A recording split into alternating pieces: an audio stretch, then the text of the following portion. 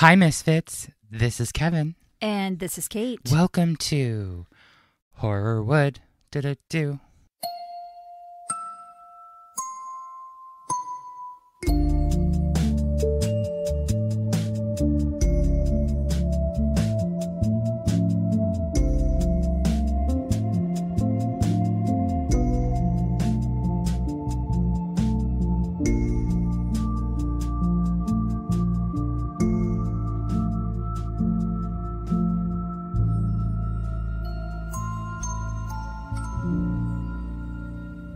Thanks for walking over on this rainy, gross day. Yucca. It's gross.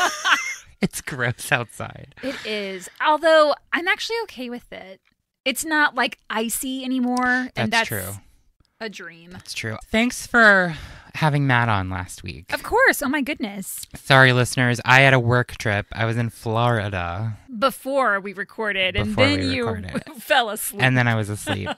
It was one of those days. So thank you. Of course. I'm back. Oh my goodness. You're back. Back. Anyway. Oh. No. That got so serious. So your serious face. very quickly. Oh my. Okay, well, I'm ready for it. Are you ready for it, Kate? I'm ready to sit back and hear a story. Okay. It's a story, all right. Let's get into it, y'all. All right. So today we embark on a magical journey through the life of one of the most influential figures in entertainment history. The man behind the magic, Walt Disney. Yes.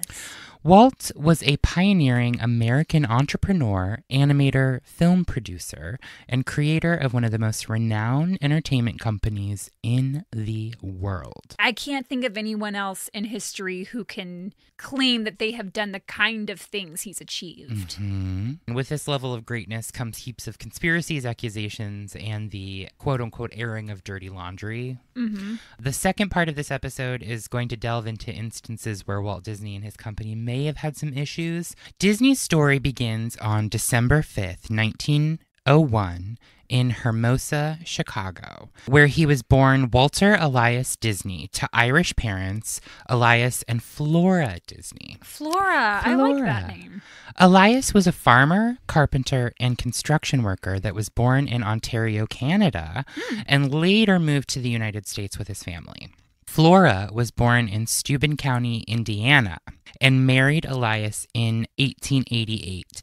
What's interesting is the two actually met in the town of Akron, Florida. Elias was working as a building contractor there, and Flora was a school teacher.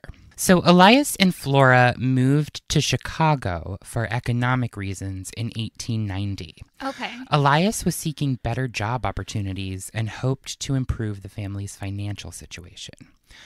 In the late 19th century, Chicago was a rapidly growing city with expanding industries, including construction and other manual labor fields. Oh, yeah. I'm sure that was like prime time to move here. 100%.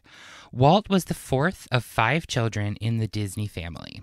Here's the kids. Okay. Herbert, Raymond, Roy O, and Ruth. And also Walt, of course. Okay. Just a heads up here that Roy O would later become a crucial partner in the establishment and growth of the Walt Disney Company. Okay, Roy O. Roy O.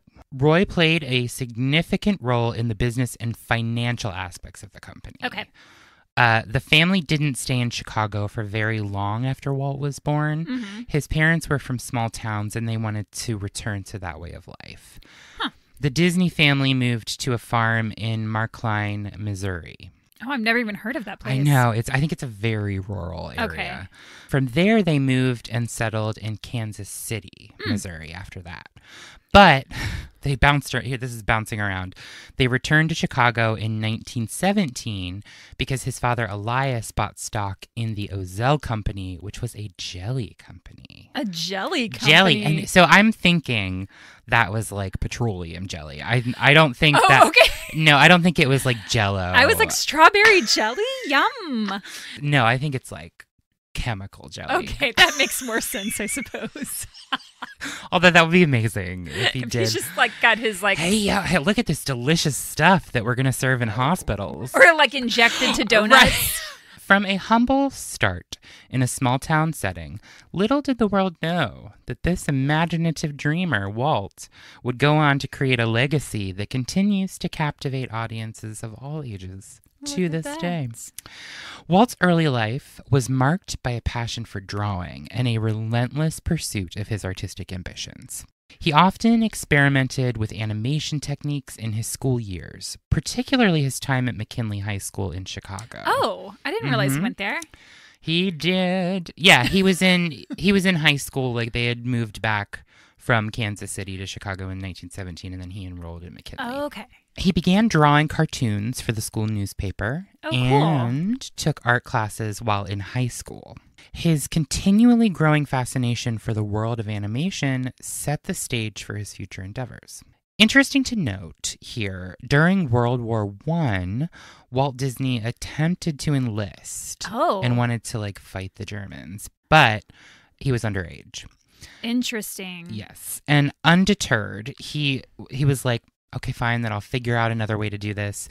He joined the Red Cross and served as an ambulance driver in France for a short time. Yeah. Did any of his siblings fight in the war, do you know? I don't think so. Okay. Not that I read. So this is just like something on his own that he was like, I gotta do this. He's like, I want to do this. Wow. There wasn't a ton to do, though, because he had arrived after the armistice, which stopped the fighting. Got it. There. So there really wasn't like a ton happening at that time.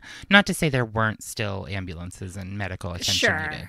So yeah, there wasn't a lot to do, but apparently Walt would draw cartoons on the side of his ambulance. Oh, I feel like that's a no-no. Feels like you're not supposed to do that.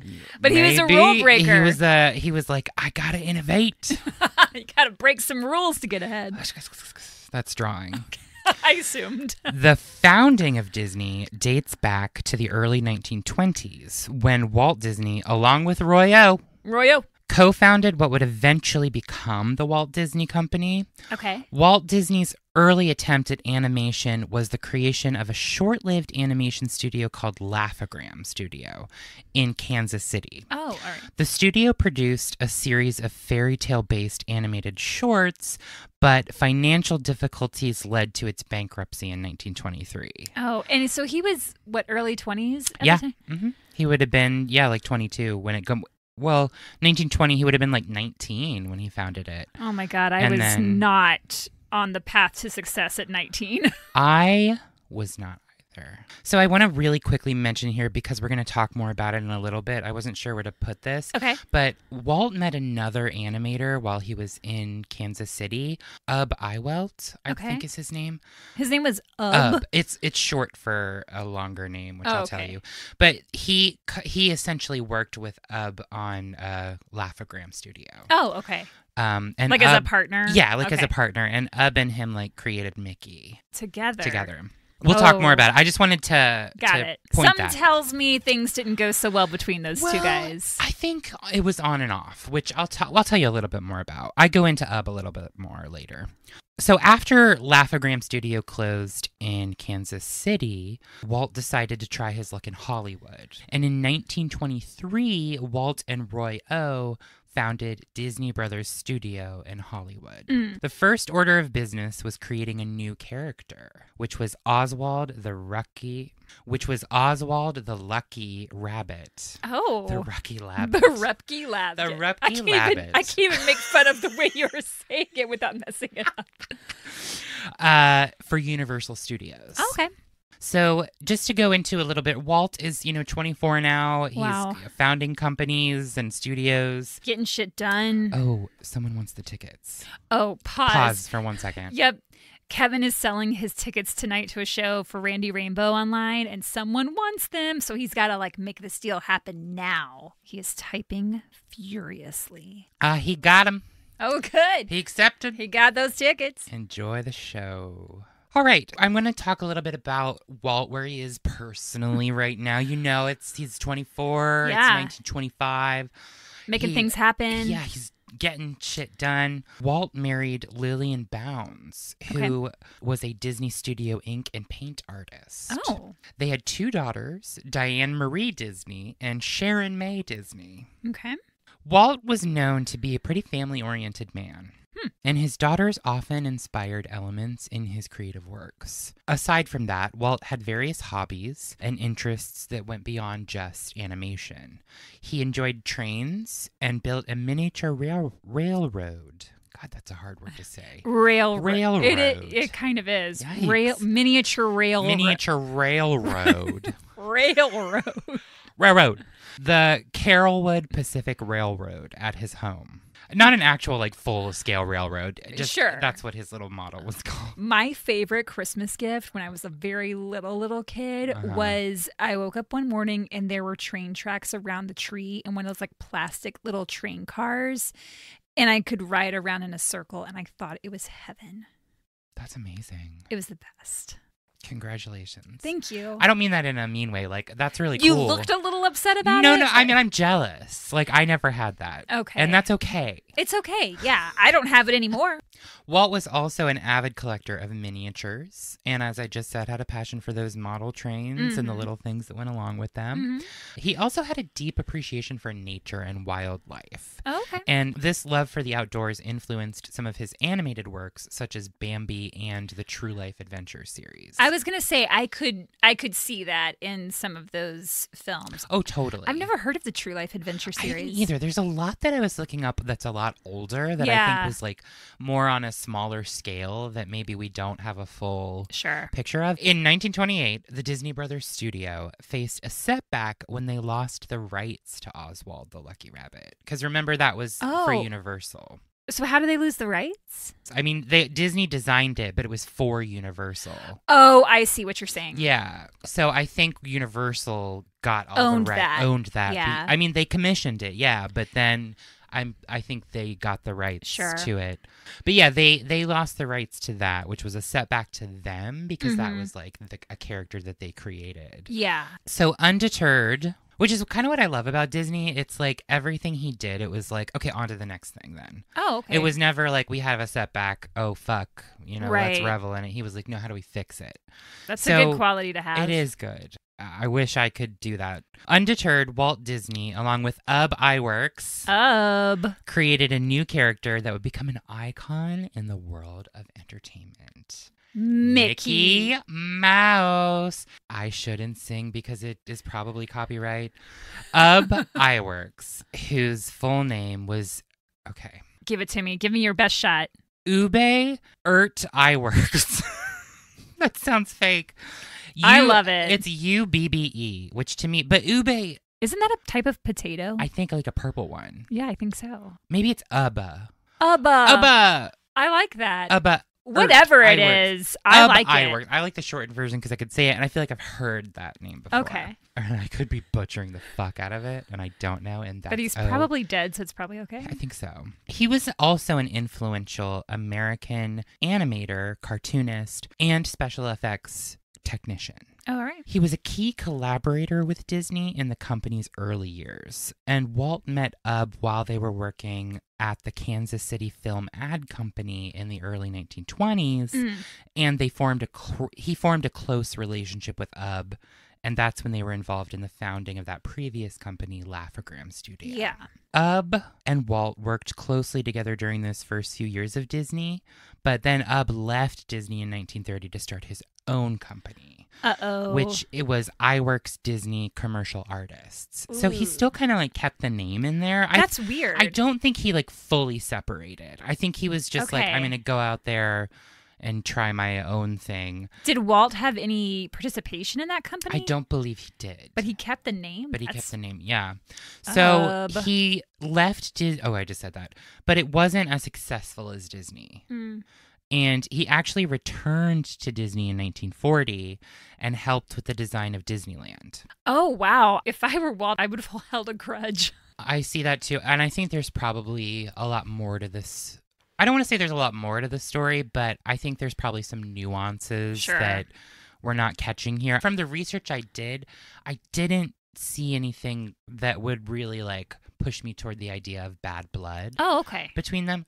But that I don't know. Sure. That's what I was looking at it. It didn't seem so. And it does say something that he was able to come back to Disney in 1940 to help with all this stuff. So it leads me to believe that the relationship didn't go bad. Well, that's good. Yeah. We'll say yeah. He developed, Uh-oh. but UB was really great because he developed the first multiplane camera, which added depth to animated scenes. Wow. So this invention revolutionized the animation industry and earned him an Academy Award in 1960. Shit. Mhm. Here's what's crazy. I've never heard that name. I've heard it. I'm pretty sure UB iWorks. Okay. iWorks is like I've heard that. I definitely have heard that before. I don't know in what context. Yeah. But when I was reading it, I was like, oh, that sounds familiar for some reason. The release of Steamboat Willie in November 1928 marked the debut of Mickey Mouse and the beginning of Disney's animation success. Yeah. The animated short Steamboat... Oh my God, I just fucking said that. How stupid am I? Ugh. Don't be so hard on my friend. I hate myself. No, I'm kidding. Oh my goodness. It's taking a really dark energy in this closet. No, the energy of the closet is fun. I lit a candle in here earlier because it kind of smelled like feet. Oh, my whole life smells like feet. I'm sorry, I laughed way too hard at that. No, it's all right. So Steamboat Willie not only was the debut of Mickey Mouse, but this was also showcasing Disney's pioneering use of synchronized sound. Yeah. The Disney company kept growing after, having these successes with characters. And in 1932, Disney released the first ever full-color cartoon, Flowers and Trees. Oh. Using the 3-strip Technicolor process. Don't ask me what that is. I Okay. didn't look it up. Okay. But it's new and fresh. And Ooh, it and made everybody an impact. loves it. Yeah. Technicolor. Woo. This won an Academy Award that year for Best Short Subject Cartoons. Wow. As Disney's success in animation grew, the studio expanded beyond animated shorts into feature films. Snow White and the Seven Dwarfs in 1937 became the first full-length animated feature film, showcasing Disney's ability to tell captivating stories through animation. It was a key moment in the history of that company. And was it the first animated feature ever or just for Disney? I think it was just for Disney.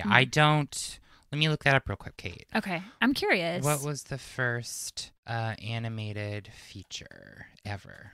Phantasmagoria in 1908. So no. Okay. For Disney, it was the big deal. Gotcha. And also it was Technicolor. Right. And Technicolor was all the rage. Technicolor. Your sweater is a little Technicolor right now. Ooh. I mean, That's how Technicolor That's looks. how it affects you. I'm doing modern dance. You're doing something. At this time, since the company was growing, doing so well, putting out all these really great features, Disney adopted a vertically integrated model, which I had to look up what vertical integration was. But basically in business, it's like a company that handles everything. So what do you mean? So they were handling the production, the distribution, the marketing. Oh, okay. They did everything. Damn. Normally, it's a conglomerate of companies that come together to do this. Production does this. Someone does this. Disney was like, we're doing it all. We're going to make it, market it, send it, distribute it, everything. Goodness. And at that time in the 30s, vertical integration was a relatively uncommon practice for a company to do, but it proved to be one of the key factors in the success of the studio. Oh, wow. Because I feel like that can go either way. See, that's the thing. I could feel like that could really backfire. Because it also feels like when you have more irons in the fire, you have better chance for success almost because you have so many different companies kind of purporting the same thing. Yeah, and a little bit more support, I would feel. More support, exactly. But Disney had Was it all. because he was a control freak? I don't think so. I didn't get that vibe from him. Well, I don't know him, and I didn't work with him. But from what I read. He didn't speak to you from the grave? Oh. That's weird. Kate and I are going to pull out our Ouija boards. Idea. Do we have a Ouija night and film it? Yes. For the listeners? Yes. Okay. My mom loved Ouija boards, and she got me one for Christmas that glowed. And my friends and I, freshman year of college, when I was smoking weeds in the Appalachian hills, in the forest, we would go take the Ouija board out there and smoke and do stuff. We contacted a demon once. Oh shit! And that demon, and I pull aside your clothes. And here he is. Rosie O'Donnell. I don't know why it would be Rosie O'Donnell. That was just the first name that came into my head. It's wild. I love Rosie O'Donnell. She's an icon. As the studio continued creating successful cartoons, Walt ventured beyond animation and into live-action films, television, and theme parks. Oh, wow. The first I don't know why I said, oh, wow. Like, that's the first I ever heard. Oh, my God. Disney made movies in a park? Movies and parks? What the fuck? Who knew? Oh, my God. The first ever live-action Disney movie was Treasure Island, which was released in 1950 and based on the Robert Louis Stevenson classic novel of the same name. Your voice just went to like NPR. Now I'm going to sing you a lullaby. Treasure Island was directed by Byron Haskin and was one of the first major productions in this genre for the studio. Kind of action, adventure, live action type thing. A significant milestone in the history of Disney was the opening of Disneyland on July 17th, 1955 in Anaheim, California. Have you been there? Nope. I've been to Disney World. Yeah. Twice. Here's my hot take. Have you been to both? Yes. Okay. And I know that Disneyland is like the first, but Disney World is better. Is it? Yeah. Okay. That makes me feel better. Yeah, you've been to the better one. Okay. I love it. Walt wanted to provide a unique and immersive entertainment experience for families, specifically. There were several factors that influenced this decision. He wanted a family-friendly amusement park where families could enjoy their time together in a safe environment and a place that could cater to both children and adults, not just be for one age group. He was abused as a child, so as part of his decision so that kids had a safe place, I'm guessing that's part of that, is to like make a new world. I see what you're saying. Yeah. Walt was also extremely frustrated with traditional amusement parks at the time. He felt that amusement parks in the 1950s were not safe or clean, and there just was not any element of like enchantment that people could experience. I mean, I would say that even today, amusement parks are not safe and clean. I love amusement parks, and I haven't been to them in forever because I love rides. I used to love roller coasters. Love. Okay. Love. Got it. Sorry. Amusement parks are creepy. Just saying. I love it. That's where I'm at. I'm creeping. I have a corn dog just creeping around, staring at people. He used Disneyland to kind of explore new forms of innovation. Got it. Which is what he loved. And so he saw a way to blend storytelling and technology and immersive environments to create a unique form of entertainment. It was also a way to bring Disney characters to life and a completely new business venture for Disney at that time. So Disney movies were creating beloved characters, and the parks were also a way for people to actually interact with them in some way. Creating a real-world extension of the animated stories. On the business side of Disneyland, it was the perfect complement to the animation studio. Sure. The park would generate revenue, but it was also its own promotional tool. Yeah. Vertical integration is what I wrote with an exclamation point. Walt Disney also had a large interest in urban planning and community design. He used Disneyland as a way to experiment with his ideas related to urban design, transportation systems, and themed environments. EPCOT, which stands for Experimental Prototype Community of Tomorrow. Wait, it stands for something? I had no idea. Yeah, Experimental Prototype Community of Tomorrow. There you go. I'm learning so many things. Yay! It was an extension of his interest.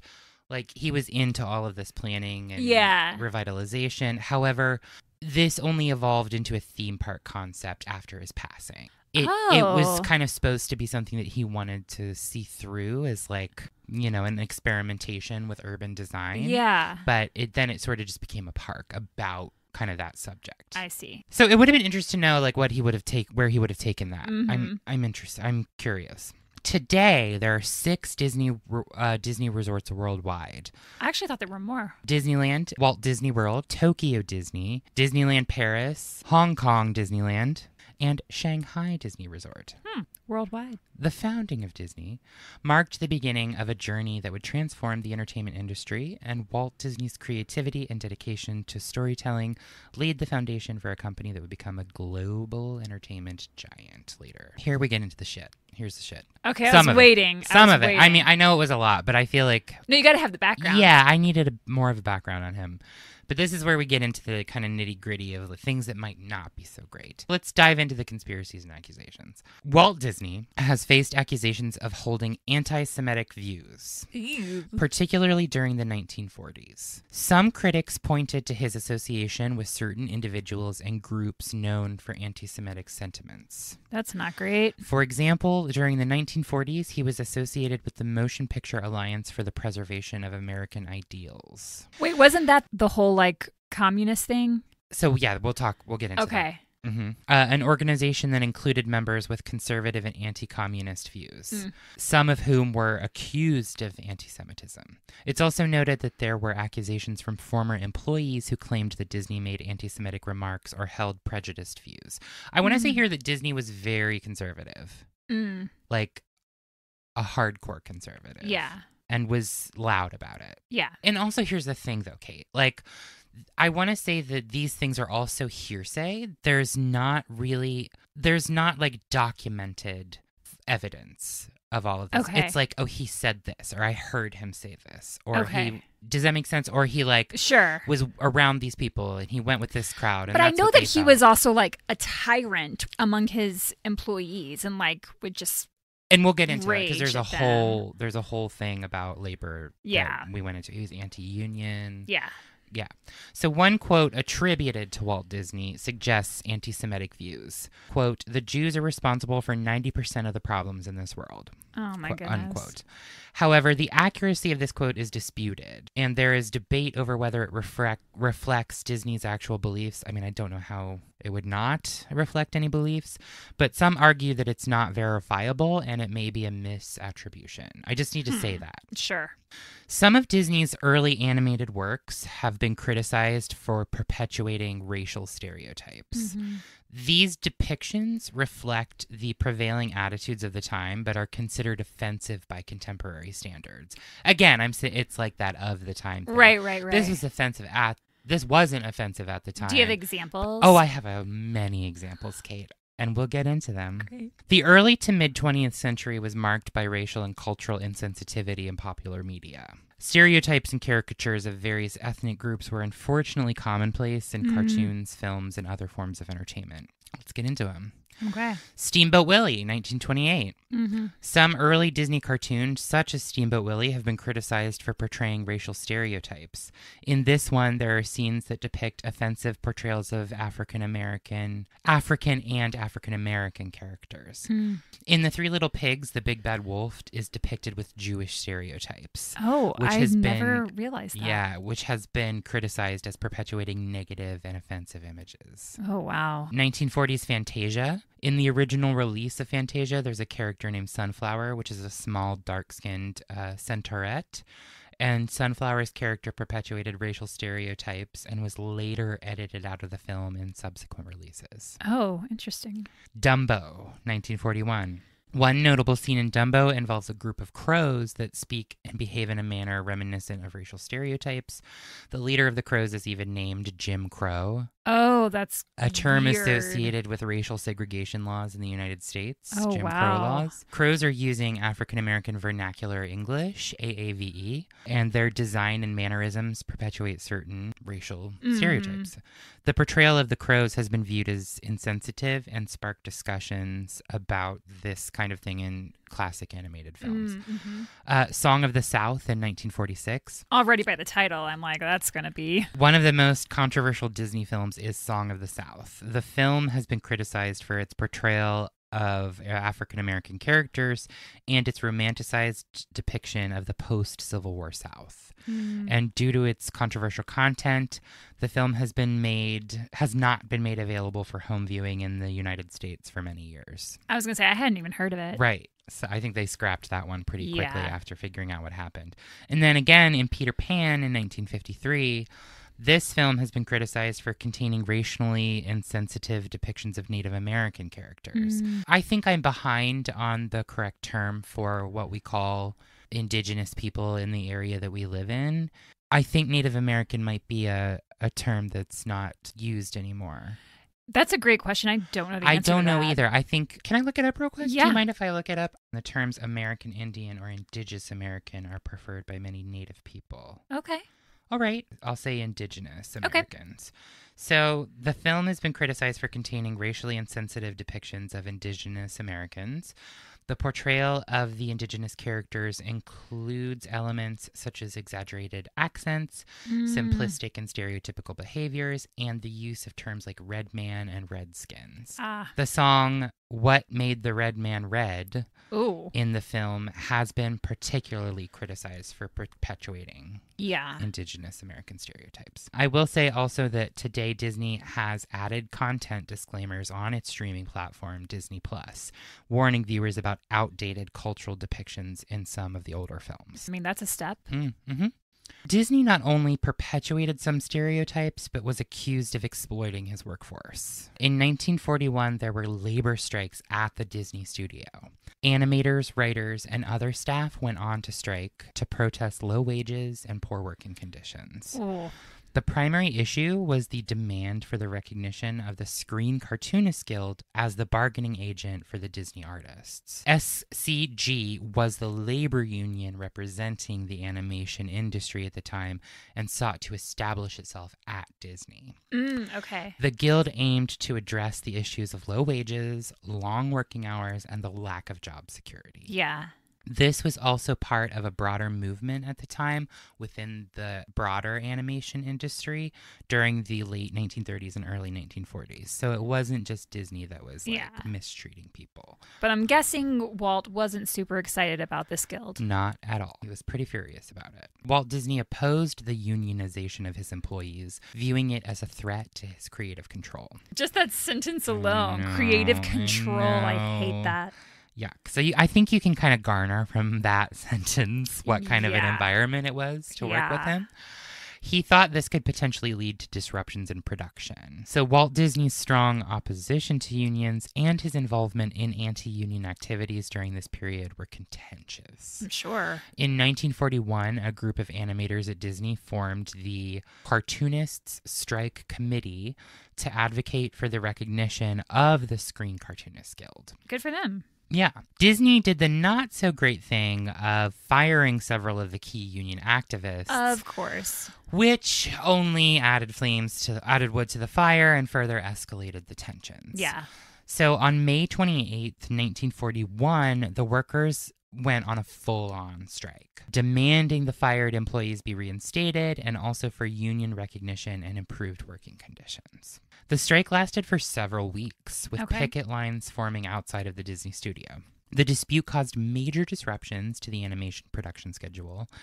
The strike ended with some concessions from Disney, but it also left lasting tensions at the company. Yeah, I feel like that would be hard to go back to work after that. Yeah, he did not officially recognize the Screen Cartoonist Guild, but he did make certain improvements, like instituting a grievance system and addressing specific concerns raised by the strikers. I'm not saying he did everything good. I think he could have done a lot more, but I think he gave them like the bare minimum and they came back to work. Now we're on to communism. Oh, bring on the commies. Red Scare. Eek. During the Cold War era and the McCarthy era of the 1940s and 50s, there was a great deal of suspicion. And it took me a second. I don't know why I said it like that. During this time, there was a great deal of suspicion and fear of communism in the United States. Walt Disney was associated with anti-communist sentiments and openly cooperated with anti-communist movements. In 1947, Disney testified before the House Un-American Activities Committee, which was a congressional committee investigating alleged communist influence in the entertainment industry. Yeah, Disney, it's come up in a few episodes it now, has, actually. Yeah, we've talked about it. Well, I mean, it's Hollywood. Right. This was like, because the entertainment industry, that's kind of the thing that it glommed onto, right? Yep, because it was the founder of the Hollywood Reporter. Right, that's right. Yep. It's all coming back to me now. Disney and other Hollywood bigwigs were asked to provide info about individuals with suspect communist affiliations. This is so shitty. Disney took direct measures to distance himself from individuals that were perceived as having communist sympathies. Some employees, including several animators, were let go from Disney during this period due to accusations of being pro-communist. That's the thing. So many people lost their jobs. Their livelihoods. Because of this. Yeah. I mean, like, families were ruined. It was just awful. This loops back into the Disney strike in 1941 because while the strike wasn't directly related to communism, it led to the tensions, and some of those participants were later accused of having communist leanings during the anti-communist investigation. Because Walt, maybe he didn't hold a grudge against UB, but he held a grudge against those workers. Yeah, and then they were dealt with later because he's like, oh, well, I guess you're pro-commie. Boop. Yep, and he said bye. The animation industry, including Disney, has faced criticism for gender inequality. Some accounts, I said that like Maura Rose. Some accounts, Kate. You did. Some accounts suggest that women working at Disney in its early years faced challenges and were underrepresented in creative roles. I mean, yep. Yep. With limited access to positions such as animators or directors. Of course, the industry was extremely male-dominated in the early to mid-20th century. Throughout much of Walt Disney's early history, women faced great challenges in obtaining prominent roles within the creative and executive spheres of the company, which I kind of just said. Oh, so in her speech at the Board of Review Awards Gala in January 2014... Oh, recent. Famed actress Meryl Streep made some choice comments about Walt Disney. What did she say? She was presenting an award to Emma Thompson, who played P.L. Travers in the film Saving Mr. Banks. Yes, I worked on that movie. Oh my God. We'll talk about it later. Okay. This movie depicts the behind-the-scenes story of the making of Disney's Mary Poppins. She criticized Walt's alleged anti-Semitic views and gender bias, mentioning some quotes attributed to Disney that were considered not so great, including the quote I read earlier about the antisemitism. Meryl, speaking the truth. She came out and was like, let me tell you. Yep. There were claims that Walt Disney made remarks that suggest gender bias. Sure. For example, it's said that he once stated, I prefer to hire boys. Girls cause too much drama. Ugh. Again, I have to say the accuracy and context of such quotes are debated, and the veracity of these statements is uncertain, but we can clearly see gender bias. Yeah, and I mean, his behavior kind of speaks volumes, even if those weren't his exact words. It's not like you can't discern that from what's happening. Streep also spoke about the lack of strong female characters in Disney films. These comments sparked a lot of discussion about what Walt actually meant and in the context of the time in which he lived. Critics argued that Streep's remarks oversimplified and misrepresented Disney's legacy. I'm not going either way. I think we can see where it was and how it was being treated. I think we're all making our own assumptions. Drawing our own conclusions here. Our listeners are smarties. They know what's going on. You guys get it. However, the criticism that Meryl Streep cast on Walt is backed up. Yeah. There is a well-known, oh shit, this is insane. There is a well-known rejection letter attributed to Walt Disney from 1938 that was in response to a woman named Mary V. Ford who applied for a position as an animator at Walt Disney Productions. The letter got a lot of attention because it exemplifies the challenges that women faced in breaking into certain professions in that era, especially, again, as the creative roles as animators. Here is that letter. I don't know if I'm ready for this. Dear Miss Ford, your letter of recent date has been received in the inking and painting department for reply. Women do not do any of the creative work in connection with preparing the cartoons for the screen, as that task is performed entirely by young men. Oh my God. For this reason, girls are not considered for the training school. The only work open to women consists of tracing the characters on clear celluloid sheets with India ink and then filling in the tracing on the reverse side with paint according to directions. In order to apply for a position as inker or painter, it is necessary that one appear at the studio bringing samples of pen and ink and watercolor work. It would not be advisable to come to Hollywood with the above specifically in view, as there are really very few openings in comparison with the number of girls who apply. Yours very truly, Walt Disney Productions Limited. Sorry. I tried to read that as condescending as possible. I had to barf in the middle of it. I'm sorry. Oh, gross. Black. Here's some tracing paper if you want to trace. Can you copy that line? Good girl. Ugh. Walt Disney passed away on December 15th, 1966, at the age of 65. The cause of his death was complications related to lung cancer. Disney had been a heavy smoker for many years, and his health had been declining. He was diagnosed with lung cancer in November 1966, and just a few weeks later, oh wow, he succumbed to acute circulatory collapse as a result of the cancer. That happened fast. Yeah.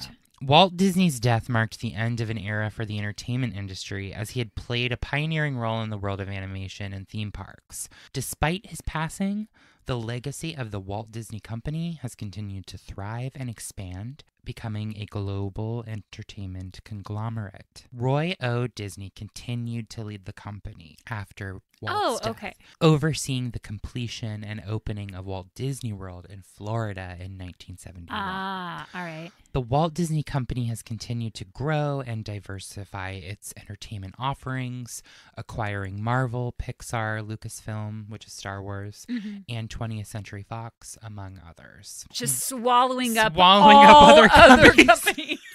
I will dominate. Conglomerate.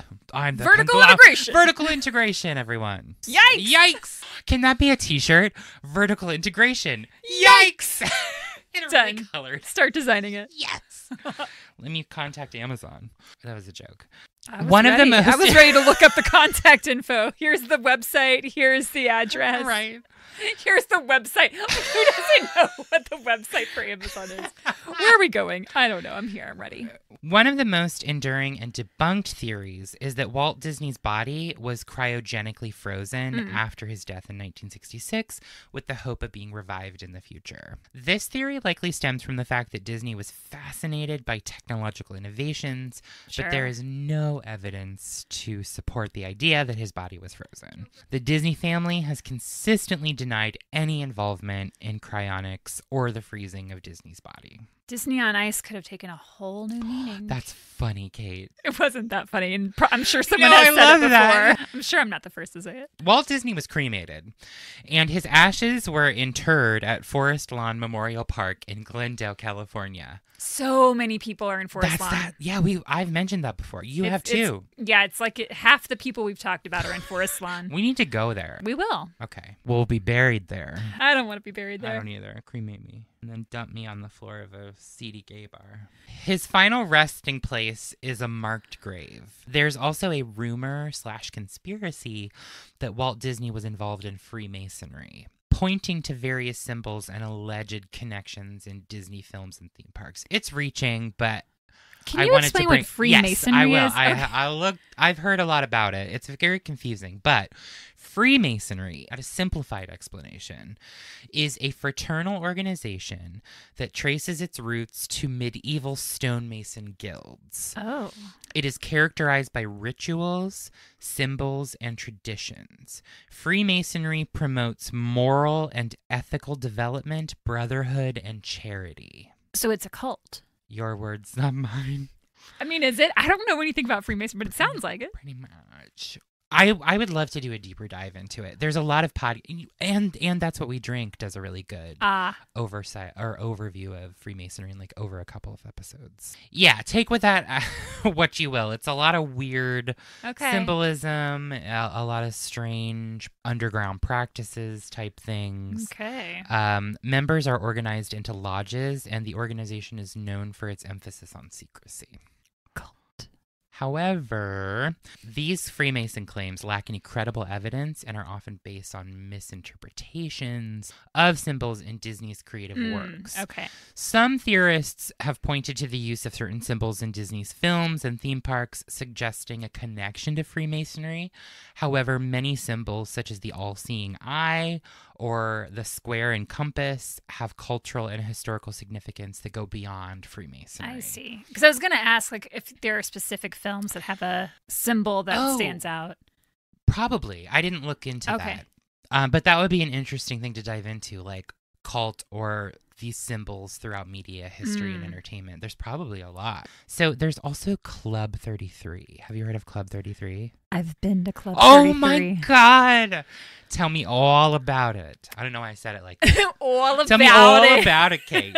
Yeah, it's supposedly very secretive. I can't remember if it was a password or like what it was to get in.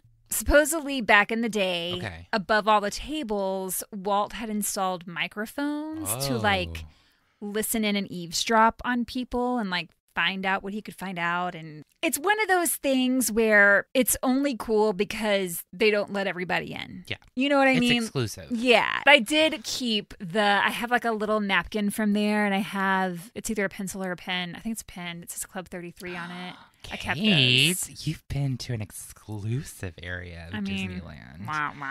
No, I think it's amazing. It's kind of dumb. It costs like thousands upon thousands to be a member there. Oh, I've got some numbers here. Okay, let's hear them. Yeah, so the Club 33, which Kate is talking about, is an exclusive members-only club located in the heart of the New Orleans sector of Disneyland's Adventureland, and its entrance features a plaque with the number 33. It's not like a grand entrance. Oh, it's not at all. It's like very if you didn't know it was there, you'd walk right past it. Yeah. Some theorists have speculated that the number 33 and the Masonic symbols indicate a connection to Freemasonry, including Walt Disney's rumored status as a 33rd degree Mason. There's a ton of different degrees in secrets. However, Club 33's theme and design are more closely related to its New Orleans Square location and Walt Disney's interest in creating an upscale venue. Members pay a purported $50,000 initiation fee. It's insane. And annual membership of $15,000. Membership is capped at a few hundred individuals, so it can take a while to get in. The club was opened on June 15th, 1967, and is a mecca of privacy for wealthy people visiting the park. There have been lawsuits about the denial of membership or having membership suspended.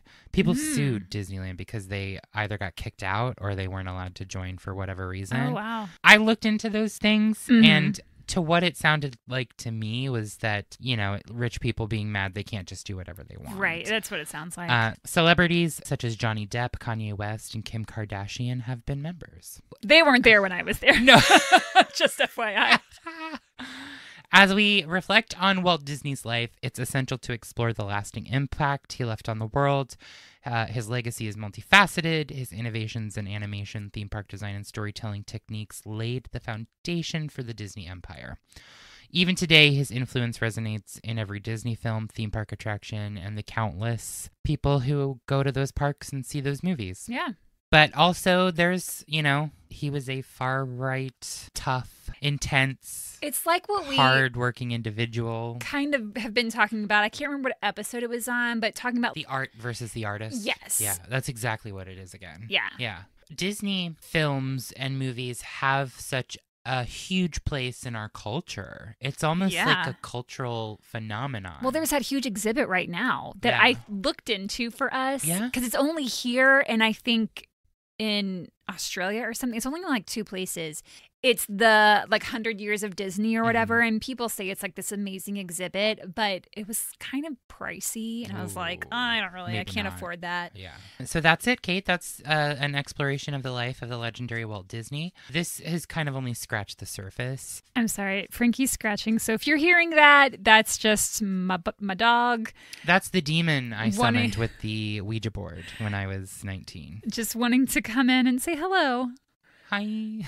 And you can leave your comments. I was going to say questions, comments, concerns on Instagram, Facebook, or YouTube at Horrorwood Podcast. Or you can shoot us an email at horrorwoodpodcast@gmail.com. And if you're feeling so inclined, you can head on over to Patreon, where I'm working on a case right now that I've learned more about this person than I ever would care to. Oh, shit. Yeah, but anyway, you can head on over to Patreon. Or what's the website? Patreon.com/horrorwoodpodcast. That's your part. Here we go. Okay. You can say it. But I couldn't. I physically could not get the words out. Patreon. What's the website? Biz. No, it's Patreon.com. Patreon.com/horrorwoodpodcast. HORRORWOODPODCAST. You spelled that really quickly and well. Thank you. You're welcome. I used to win spelling bees.